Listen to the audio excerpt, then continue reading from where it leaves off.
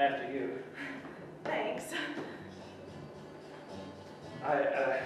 Your dad sure is nice to let us borrow his truck. My pop sure is the top, just like Lucky's Pizza.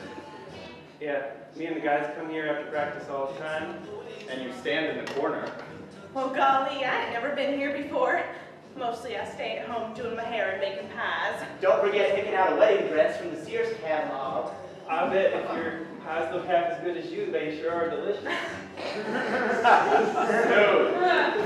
Super smooth. Here, have a seat. Thank you. Such a gentleman. Mom taught me well.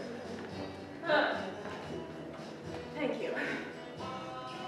Has anyone ever told you you have mighty long hair to play football? Oh, yeah, Coach keeps telling me I have to cut it or I'm off the team. Well, that hardly seems fair. I like it. Thanks. Grew it myself. I like your hair too, Eleanor.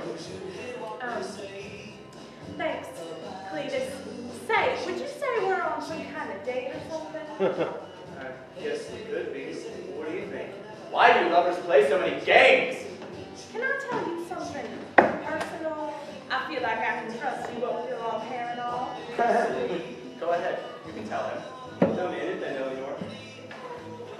I think I might be gay. Wow. Really? I guess this means we're not on a date anymore, huh? I guess that depends on if I can tell you something personal, too. You're not in love with me, are you?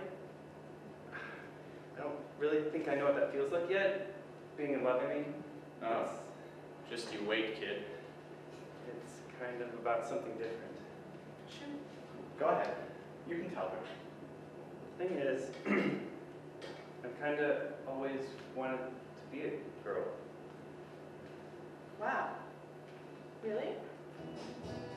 Yeah, I've been thinking about this. If I can kick off the football team, I don't care. I can just join the marching band. Well, this changes everything. Do you want to grow up and have lots of babies and a big yard and maybe a dog named Myrtle? I'm kind of partial to cats myself. Well, then a cat named Myrtle? Well, let's order milkshakes first.